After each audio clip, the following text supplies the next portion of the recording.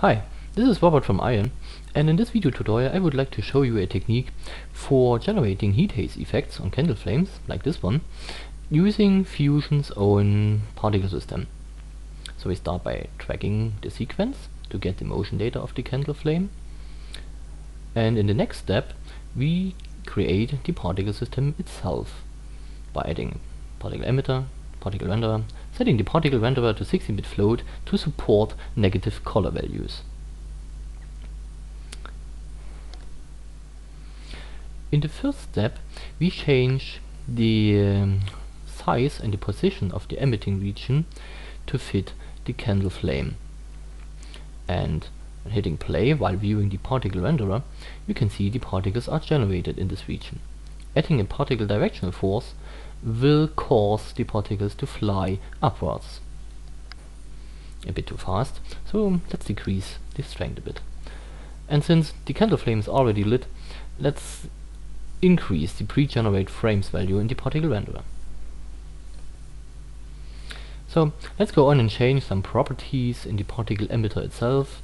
In this case number variance, lifespan and lifespan variance, to bring in more structure in the particle system. Change the style to point cluster, increase the size variance as well, to get a more smoky characteristics of the system, and change the size over the particle's lifetime. In the next step I add a particle turbulence tool to create a more smoky characteristic of the particle system, decreasing X and Y strength, setting Z strength to 0, and increase the density of the noise pattern used by the particle turbulence tool. Looks pretty well. Later I want to use the particle colors to control the effect of a displacement tool. And so let's change the particle colors using a particle custom tool in this case, and make the color dependent on its ID. And I use the modulo by 2 operator to make 50% of the particles red and the other 50% green. And for the blue channel I use the absolute value of the velocity of the particles. Since I want to displace in both directions per each axis, I multiply red and green values by 2 and subtracting them with 1. So hitting play, this is our particle system. Red, green, the velocity information and the alpha information. So the next step is to do something with that.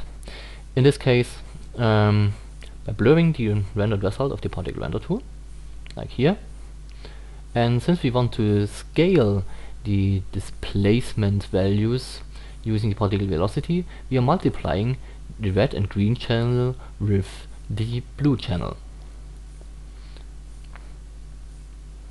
And in the next step we're adding a displace tool,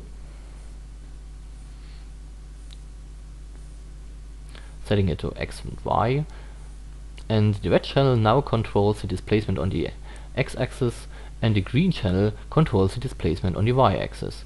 And so we have a pretty well working heat haze effect on top of our candle flame.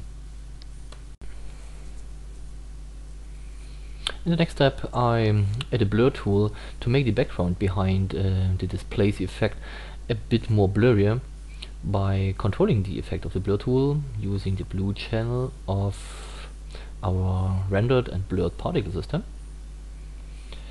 increasing the blur size a bit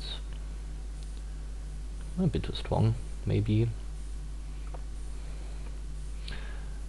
and yeah, I don't want to see too much of the displace effect inside the candle flame, so I use a bitmap mask to key out the candle flame in the background footage.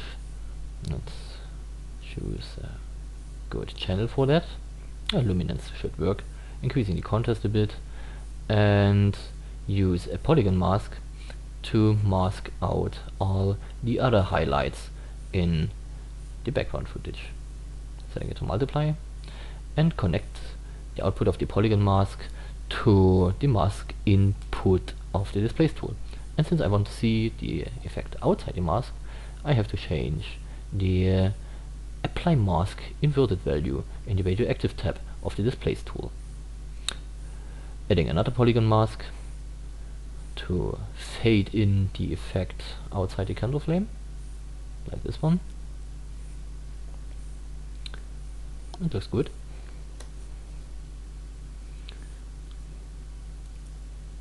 And in the last step, I want to connect the motion of the particle plate using the unsteady position of the tracking data. So I use a transform tool to do that and connect the center point to the unsteady position of the tracker.